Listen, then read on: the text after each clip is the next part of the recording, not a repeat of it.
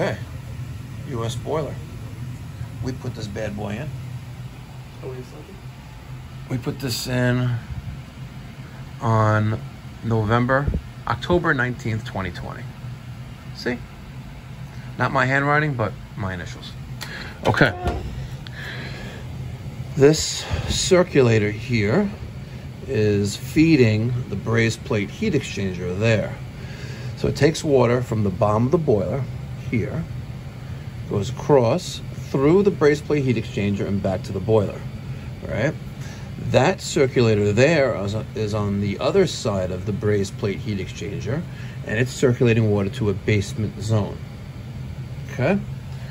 Now, we're going to take our non-contact electrical tester. This is by Fluke. No power. Okay? Now, we're going into this little relay box. Right? So, here is my contacts that appear to be activating the boiler. And I guess the other one is going to a aquastat, a strap-on aquastat. So power comes in here. So this is a neutral. This is a line. That's a line. This is power coming in, right? Let's see. Let's follow that. There. So we have 110 volts there. We don't have 110 volts leaving this relay. We need a new single zone switching relay. You got that, Peter? Yep. Excellent. You know where it is in the truck? I believe it is. Good. It's with the 3 zone and 6 zone Taco switching relay, and then also a single zone. Just a single zone? Just a single zone. Peter, well done.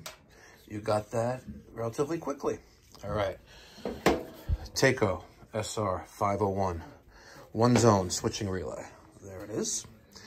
Let's just quickly review. Now, some of you may be thinking, Mikey Pipes, just take out this relay, right? It don't come out. It don't, right? On the top, this would be thermostat connection, right? TT. And also, the newer switching relays also have a C. So you can have R, W in common. A lot of thermostats now, you know, Wi-Fi, you know, Internet of Things, as they say, IoT. Mm-hmm. We have Wi-Fi, so we need a common wire there, particularly with Nests, you know, the Sensi thermostats, Ecobee, things like that. Down below, we have our 110 volt input, so neutral and hot. And then we have 3 and 4.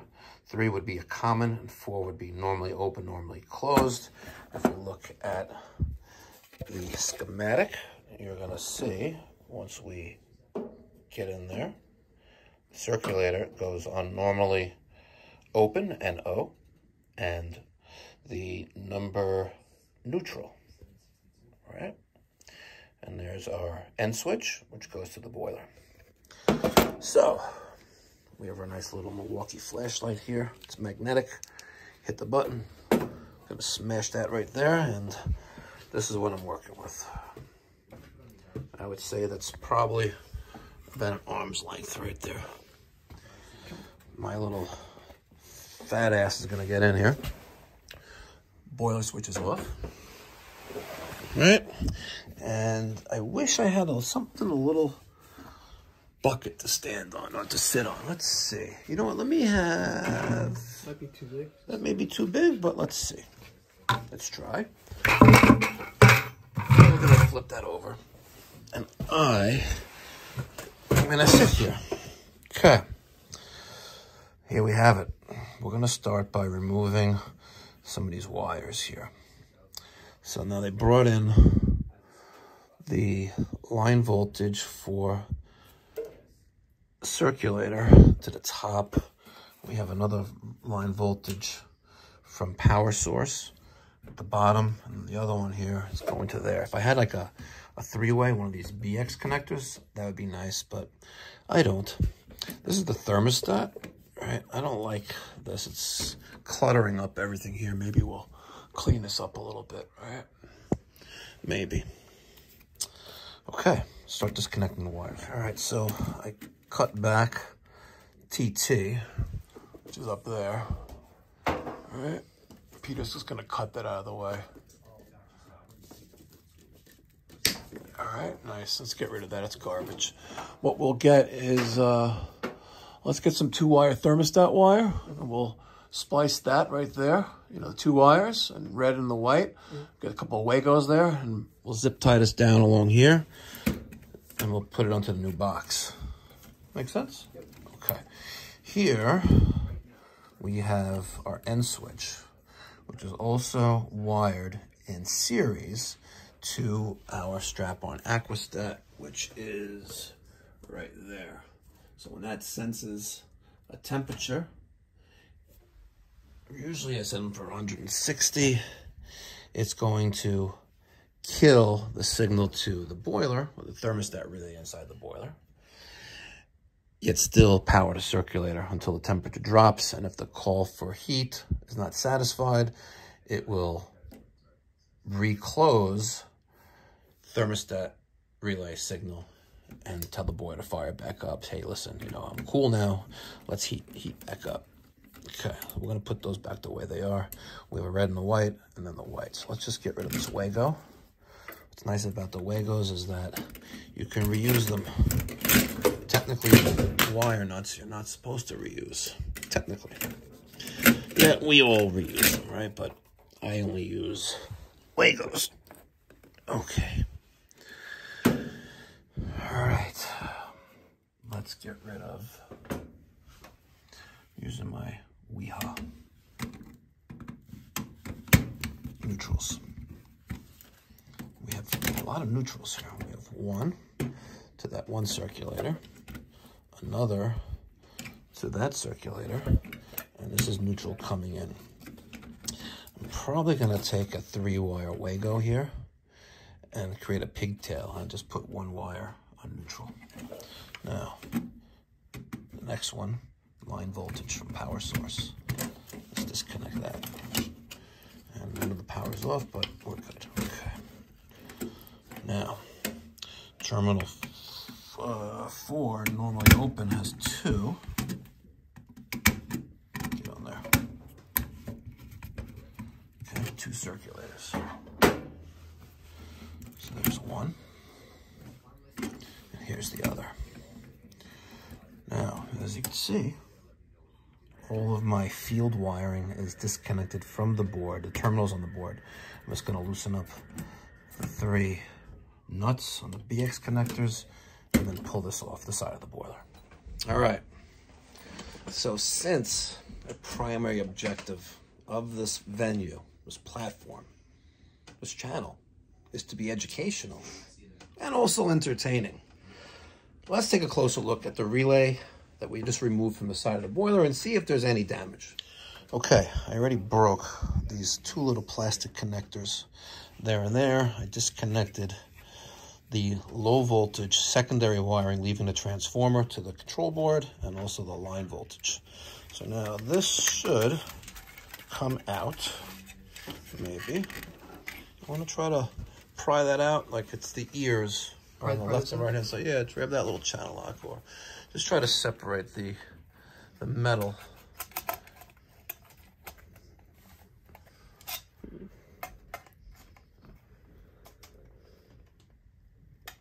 Let's see, maybe that'll work. Yes, no? Yeah, bend this whole flap back, all right? Because it's just resting in there. All right. Now that board should come out. Okay. Let's see if there's anything funky going on here. There's our relay. Looks nice and clean in there. We have a fuse. That fuse looks burnt.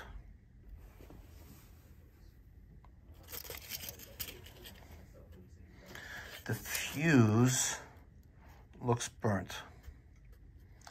Was I being premature and replacing the whole relay when it was just a fuse? I wonder which of these circulators possibly blew the fuse, where it's not sending voltage to normally open number 4. Nothing there, huh? Nothing. Interesting. So, let's grab the other fuse, which is right here. And let's just test that one, because that one looks fine. Oh, that one's good. All right, so now let's test our circulator. Here's that one there. Let's see what our resistance reading is. We have 200. Okay, let's check the other one here. We have like 70. Pop quiz, ladies and gentlemen. What should the resistance be on the motor windings? Pop quiz. Post your answer in the comment section down below. All right, let's test meter. All right, so here is white and yellow. And we should have 130 to 150. We have 201.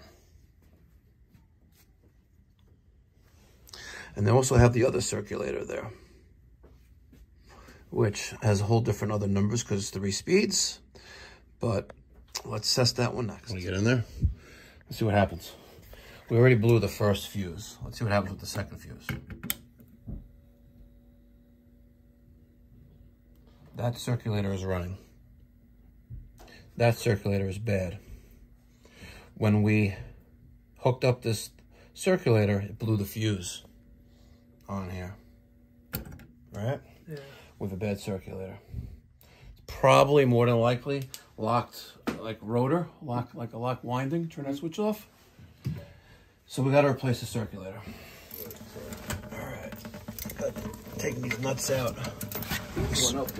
We sprayed it down with the Aero Coil. Much better than WD-40. Also got smells too, though. But pop this circulator out. Better than smelling like old badge. Yeah, that's what. Oh, Melanie.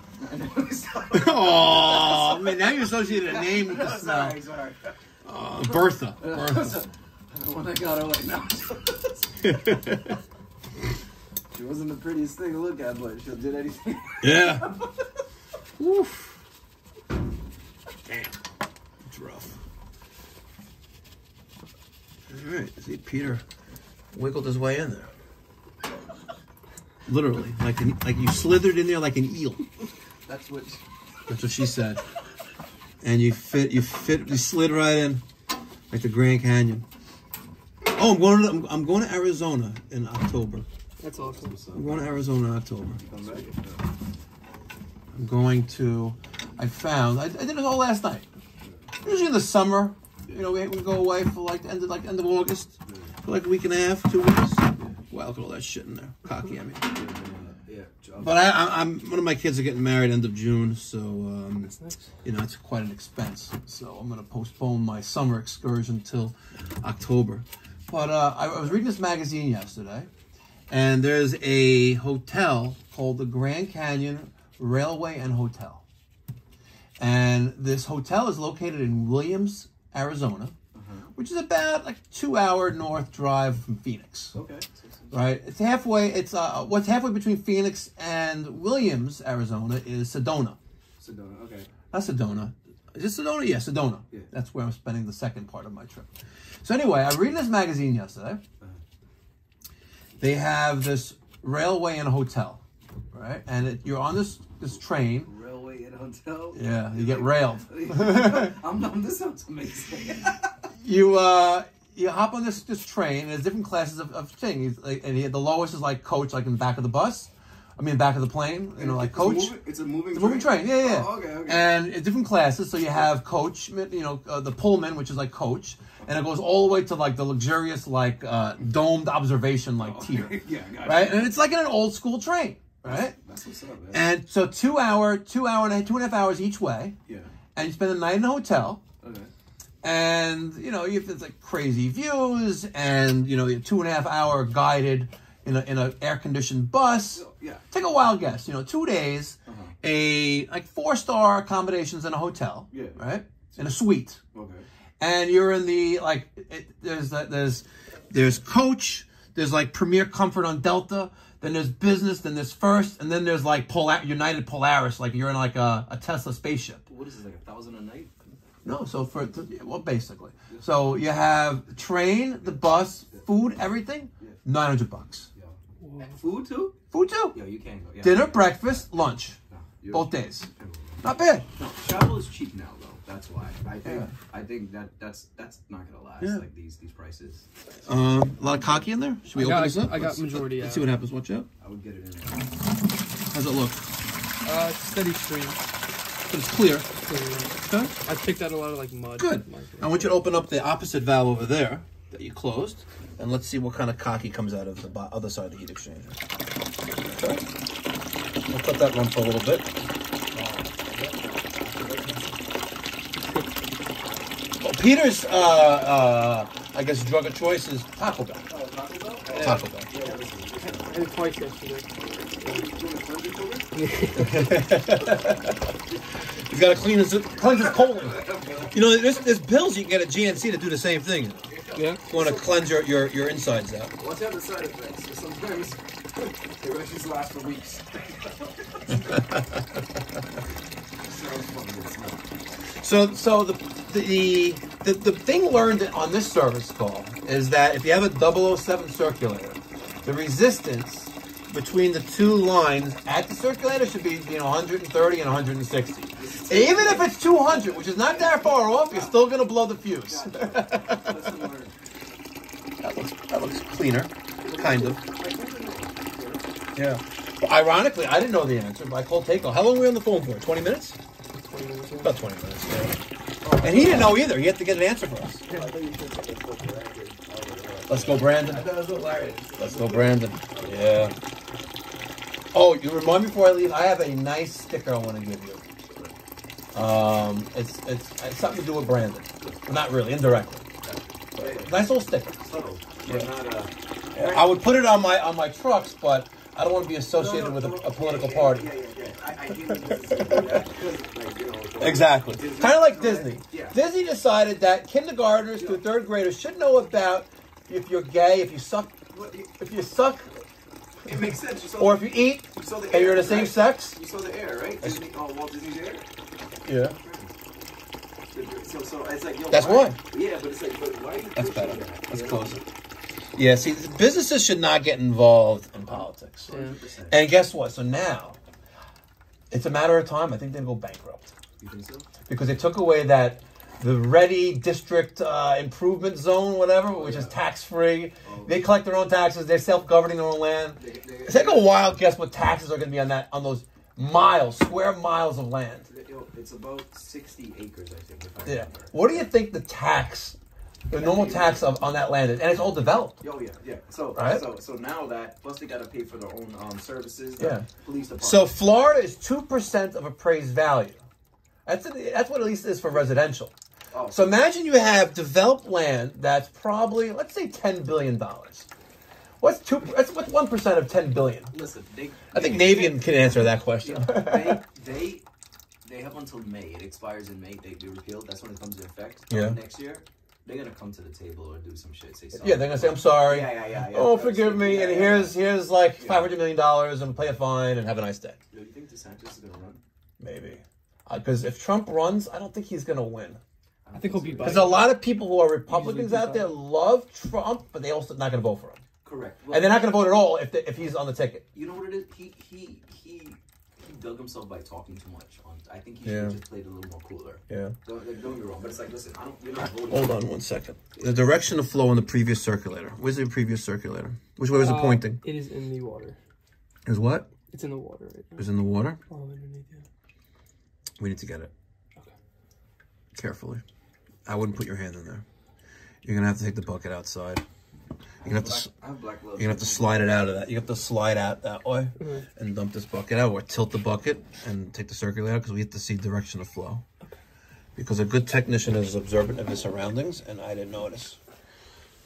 Okay, Taco 007E circulator installed.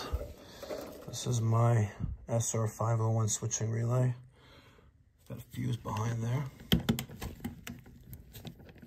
All right, got the Wagos. Created a pigtail for my neutrals.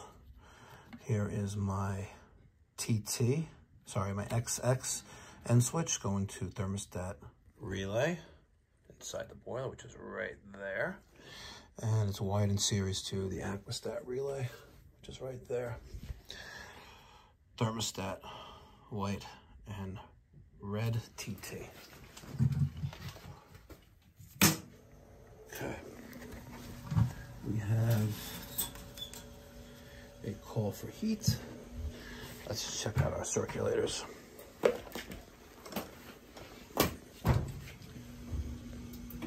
Excellent. Yes. So of course we cycle the thermostat on the basement zone of the bottom of this boiler. And what happens, ladies and gentlemen? We find a leak. So I have to replace the pressure reducing valve that was there. That was a Taco, now it's a Calefi. And now the system's running. My circulator, it's got that light on, it's illuminated. We have heat circulating through the zone. There's one thing that's missing here. There's no relief valve on this. They have an expansion tank, pressure reducing valve, but there's no relief valve. But he's selling the house. So how much can we sodomize this guy for? Can we sodomize you a little bit harder? Oh, it's not Saturday, brother. So one observation, I put in, I replaced the pressure reducing valve, the one that was leaking. So now you have that fine Italian engineering right there. It's Calefi. Looks like Wakanda. Yeah. Yeah, Wakanda. it's very nice. But I'm noticing, okay, you have an expansion tank, you have the pressure reducing valve. There's one thing that you don't have, and that's called a relief valve. There's no relief valve on the other side of the brazed plate heat exchanger. Now, I am not going to make you do it. All right, I'm not going to make you do it only because this has been this way for 20 years. Yeah, it's like, you know, all right. It's an institution. Yes. Okay, we'll say it's grandfathered in. And I'm sure people on YouTube are going to sodomize me for saying that. Just like I'm about to sodomize you when I give you the bill. Well, because you already know. I've been here 2 hours. Do you know he was so romantic? I am. I can always use some KY first. Oh, gotcha. I appreciate it. All right? We got 2 hours of labor. What was that thing you sprayed on this? What was it? You used it? Croyle. Oh, yeah, the Croyle. It's not a WD-40. Nice because this is deeply penetrating. Nice and if I'm going to go up in there, I got to go all up in there. Reminded me of my gym coach. It's called balls deep. You know, when the balls smack against the side of the boiler, balls deep. See, Peter, we can be entertaining too. I don't show faces. Oh gosh. But the look on your face right now, yeah, is just priceless. No, this is the thing of beauty. I'm just a little anxious and I have anxiety about the bill. You know? Why? Don't have anxiety. Don't have anxiety. Don't have anxiety. It's all relative. You know what's great thing about you know what's green besides your Taco 007E circulator? I like when you say that. It's U.S. currency. Good. And you know what's the great thing about U.S. currency is that you can make more of it. Is that what it is? That's it. Oh, you mean? Or if you really want to be creative, you get really good printer. Yeah. And you try to get like a nice cotton paper. Yeah. And you print your own currency. Hey, do you guys take Bitcoin? Or if as I do take Bitcoin, I take Doge, and depending on the price, I'll take Ethereum. Yeah. Oh, okay. All right. So Bitcoin, Doge, depending on the price today, Ethereum. You fancy? How about clout?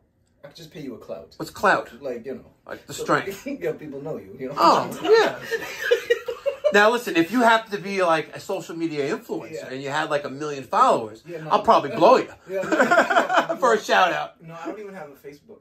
No? I'm off that. Oh, did you hear? Yeah. So yesterday, Elon Musk announced that he bought Twitter for a record-shattering like $44.5 billion. That's right. He also tweeted that he's going to buy Facebook and then delete it.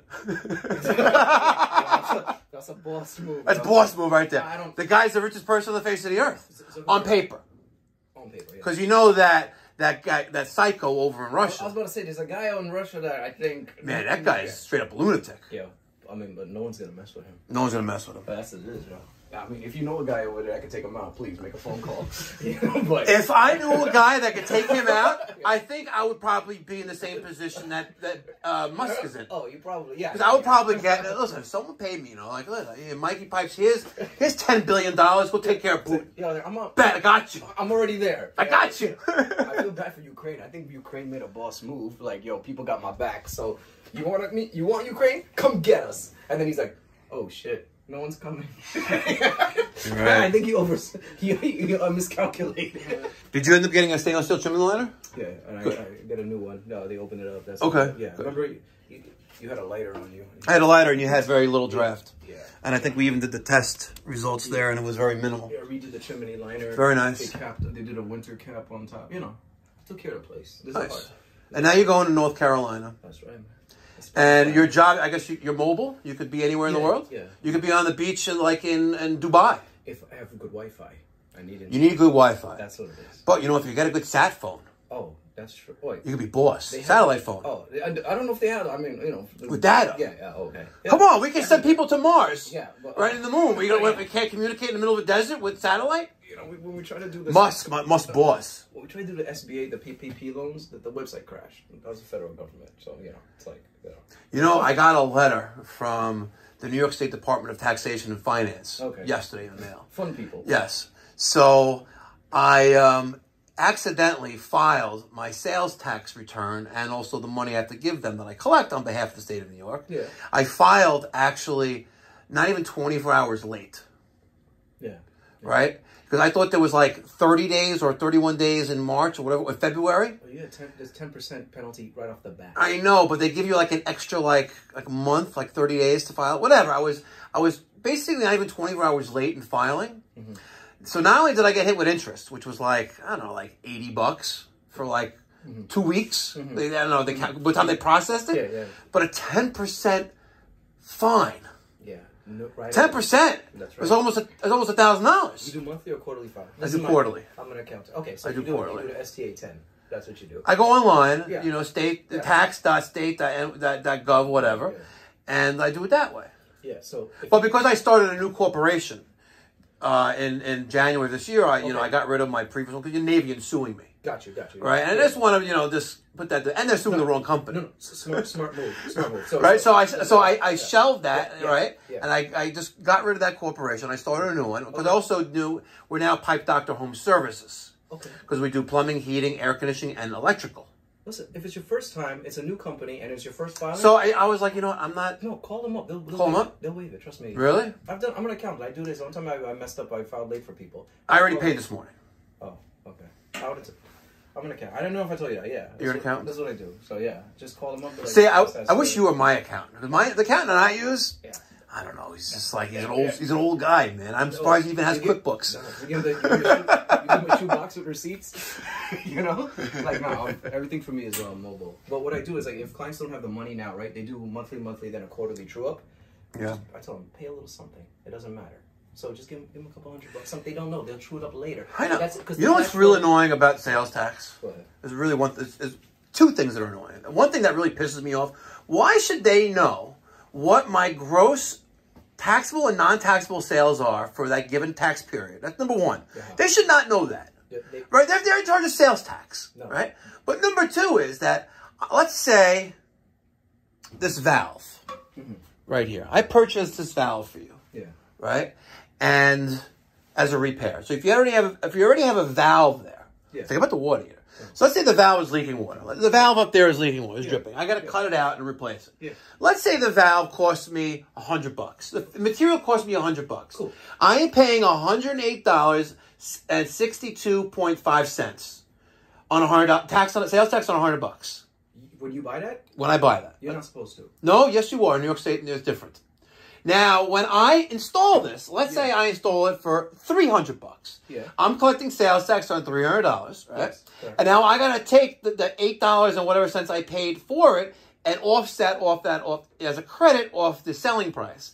all right, and give them the difference. You know how much paperwork is involved in that nonsense? Why do you have to pay a sales tax? You're not the end user. You're reselling this. So you should get something called a resale. That makes sense in all the other states except New York. No, New York has that. No, it doesn't. Trust me. If you read the fine prints, there's actually a publication the New York State Department of Taxation and Finance has that's designed for contractors and home service companies. Right? Okay. If you stain your deck for the first time, it's not taxable. If you restain it, you know, for subsequent service, that's taxable. Yeah. If I replace your water heater, let's say you didn't have one. I install a new water heater for you. One, never did. It's not taxable. If I replace your water heater, it's not taxable. Yeah. If I replace your boiler, it's not taxable. If I repair this right here, a leak, that's taxable. No, so but if I added a new pipe to it, it's not taxable. Wait, all your parts that you resell to customers, you're paying sales tax? Yes. Why? But you're reselling it. It doesn't matter. That product is being, they're collecting tax twice on that. I totally agree. On that same but if you have free time, and you're like not that you do, but if you go find the publication that deals for contractors and home service companies, and it breaks it all down, it tells you, it even gives you examples. Got you. Give you examples. So let's say you buy a new refrigerator from Home Depot. You're going to pay tax on that. But if you have them install it, right, there's no tax on it. Oh, wow. Yeah. It's very weird. No, if it's applied and installed and it becomes a tangible part of the real property or an intangible part of the real property, it's non-taxable. If it's a tangible item and does not become a part of the real property, even though like the valve becomes a real part, but you're maintaining something that was already there to replace it, it's messed up. So that's the second most thing that pisses me off with taxation in New York State.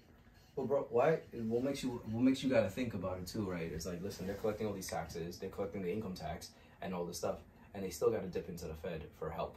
Yeah. And you still have effing potholes in the street. Yeah, meanwhile, Florida doesn't have no state income tax. Nope. And their budget's balanced. Yeah, correct. What does that tell you? I don't like to mix politics with business, but there's we're like kind of like California. Oh yeah. We haven't reached there yet, but we're on our way. You know what's amazing? I went to Lake Tahoe to ski a few months ago. Okay. In early March. Yeah, I'm brown. We don't do that, but well, you're kind of like brown boy. Don't go skiing. No. Trust me, there is some brown boys and some brothers up on them slopes. Yeah. And they're banging them snow bunnies. Snow bunnies. That's all that's about. Yeah. So we landed in Reno. Yeah. Right. And we got an Uber driver. Okay. Right, and she drives the 45 minutes to bring us to Tahoe and whatever it was. She was telling me she's originally from California, right? And she, technically, quote unquote, lives in Nevada for the taxes. Because the tax rate on the other side of the state line is so extreme that she'd rather take a risk in claiming that she lives in Nevada. And she has a residence there, but she doesn't really go to bed there every night. Right? But that's how effed up California is. Yeah. So she goes across the border and she does most of her work in Nevada, but she goes, Mike, listen, it's ridiculous. And they're nuts. Yeah. These people, these Californians, Californians, Floridians, Californians, New Yorkers. A lot of them are moving out to where we're thinking of, Florida, North Carolina. So I'm actually, I'm opening up an office down in South Carolina. Okay. And if I was actually smart enough and foresee the future, when I started discussing this last June, July, August, I should have bought something right then and there. Yeah. Because the price went up 30%. 30%. You know how much I paid $60 over asking for the house in North Carolina. Really? So it's a bidding war. It's a bidding war. So there's no inventory there either. No. How old's the house you're buying? 20 years. Not bad. No, but Colonial? Ranch? No, it's a single floor, 2 floors. No, 2 floors. All right. It's almost an acre. Almost an acre, like a mini Taj Mahal. How long is your driveway? Well, I'm at the cul-de-sac, so I try. You have to get to. So that's. Can you put gates in your driveway? No, you can't. It's because of the HOA. But I have the whole property around is fenced. Nice. It's almost an acre of land. Yeah, that's why. What are you gonna do in that?